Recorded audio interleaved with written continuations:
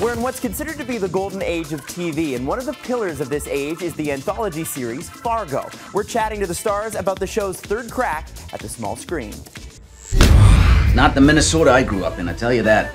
As fans dip into a whole new season of Fargo's signature oddball blend of bloody murders and Minnesota nice, this time complete with Ewan McGregor pulling double duty playing brothers, the body count is already starting to pile up.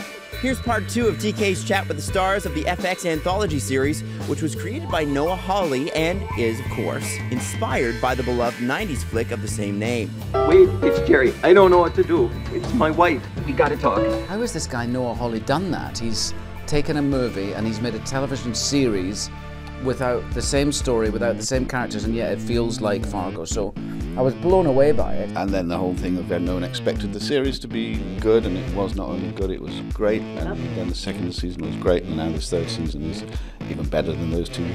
I feel kind of like a fangirl so far on set every day, so I'm trying to get used to being in it and not just watching it as it unfolds because it's so exciting. Exciting and surprising, Fargo is known for its twists and turns, and even the stars don't know what's coming next. Is there anything that you can share with us about how the show will play out, the storylines? No, we can't. Partly because we don't actually know. Yeah. I've only got half the script, so I don't know where it goes, really. But not knowing where his characters are headed definitely wasn't a deal breaker for McGregor. As he told TK, he jumped at the chance to be on Fargo, a testament to how powerful the medium has become for quality storytelling. I first committed to doing television some years ago when I remember really having a difficult time with deciding to do it, because I thought, should I be seen to be doing television? I'm a film actor, and it was a very tough decision then. And now it's totally different. In the space of 5 years, I didn't have any of that conflict. Catch a new episode of Fargo tonight on FX. Listen to the rhythm. Don't be scared. From London to Toronto, Strictly Ballroom is dancing its way into our city today. It is, of course, a stage musical adaptation of the cult classic film from Baz Luhrmann, the first in his Red Curtain trilogy, followed by Romeo and Juliet and Moulin Rouge. TK caught up with the show's stars.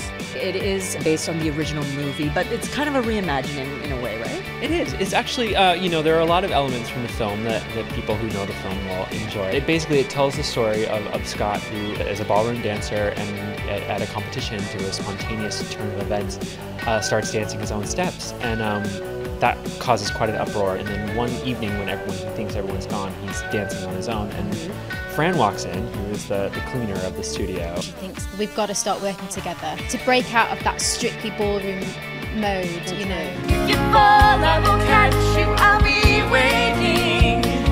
Time after time. It's just a lot of fun, and everyone gets up dancing at the end. Everyone's walking out feeling great. You can see if it has the same effect on you. Strictly Ballroom is playing at the Princess of Wales Theatre now through June 25th. And coming up tomorrow, we're catching up with Swedish pop star Zara Larsson.